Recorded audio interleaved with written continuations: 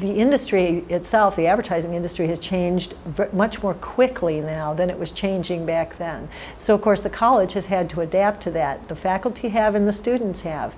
The physical plant of the building has changed a good bit since then, and been able to adapt to what those changes are. I think for our students it offers a great deal more opportunity, because our students have careers that they couldn't have had 30 years ago. All the digital careers that are out there, all the things in search, for example, that didn't even exist then. So I think that's really wonderful for them. On the other hand, I have to say I take a lot of pleasure in seeing students who graduated 25 years ago, before we had all the digital technology we have now, being able to, because of the skills they learn, because of the strategic thinking they learn, the problem solving they learn, they're able to be very successful in the digital arena anyway.